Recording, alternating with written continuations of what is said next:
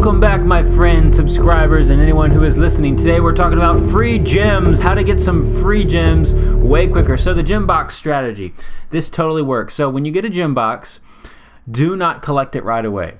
The key here is when you get the gem box, you need to wait 2 days.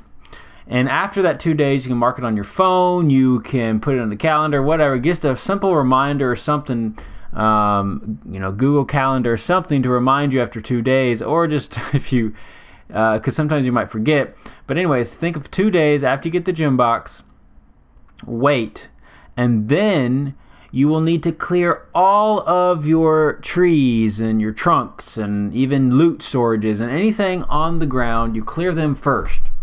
So once they are cleared, everything, I'm talking about everything, bushes, anything, nothing left up.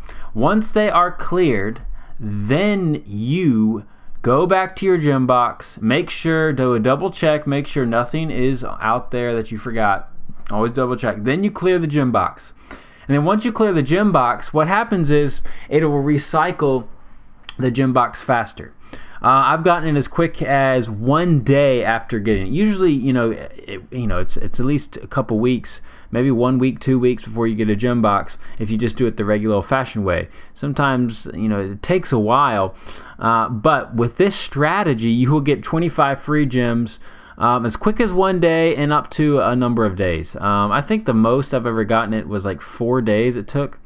Something like that, 4 or 5. So it definitely works without a doubt. So want to give you some free gems. It's not a scam, just kind of, it totally works. So try it out and you will see the magic gems happen. Here's my base layout, my troops.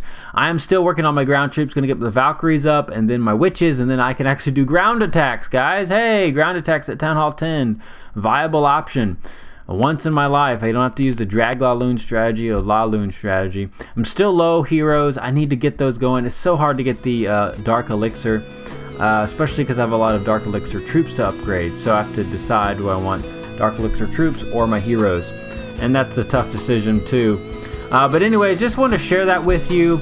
I'm excited. I'm going to be bringing you some great quality stuff as always. Thanks again for subscribing. Please, if you have video ideas, just let me know.